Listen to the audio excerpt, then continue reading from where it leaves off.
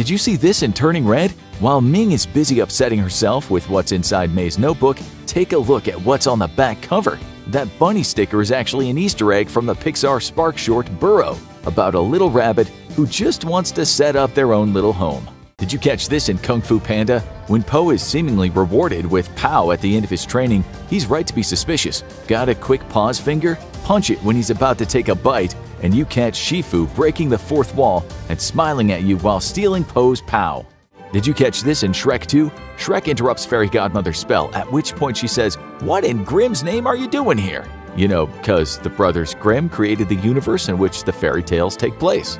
Did you catch this in Onward? Laurel and her boys are in possession of a record player. Not only that, one of the records in their collection is a Dorothea Williams album. Dorothea Williams was the amazing jazz artist Joe lands a gig with in Seoul, making this a plug Easter egg. Did you notice this in Puss in Boots: The Last Wish? Listen to the bell in the background. It tolls 8 times before Wolf appears, one for each life Puss has lost. Did you notice this in Coco? One of the hardest Easter eggs to find in the movie is a visual pun. Did you see the axe and a red drum behind Dante? They were purposefully placed there by director Lee Unkrich because he's such a huge fan of The Shining. The axe is modeled after the one wielded by Jack Nicholson. As for the red drum, red rum, get it?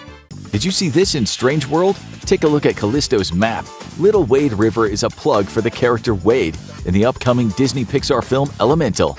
Did you know this about Chip and Dale Rescue Rangers? Chip and Dale escape Sweet Pete by launching into the bathroom where Dale bumps the lamp. This is a tribute to the movie Who Framed Roger Rabbit, which made the phrase famous. Bob Hoskins as Eddie Valiant also bumps into a lamp, which called for Roger Rabbit's animators to pay painstaking attention to lighting details on the bunny cartoon character as the real light swayed during the scene. Did you know this about Guillermo del Toro's Pinocchio? Geppetto's son is himself an Easter egg.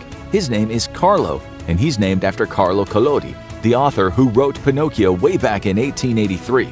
Did you know this about Frozen? Take a look at the special fist locks on Elsa's hands. There's no way Hans had those made up so fast for the Snow Queen, which leads us to only one other conclusion. Elsa's parents must have had them made especially for their daughter in the event her powers led to very bad things. Yikes! Did you catch this in Star Trek II: The Wrath of Khan? Does the Regula 1 research laboratory look familiar at all? Flip it upside down. How about now? That's right, it's the same model used for the orbital complex in Star Trek: The Motion Picture. Funny, huh? Different angle, different ship.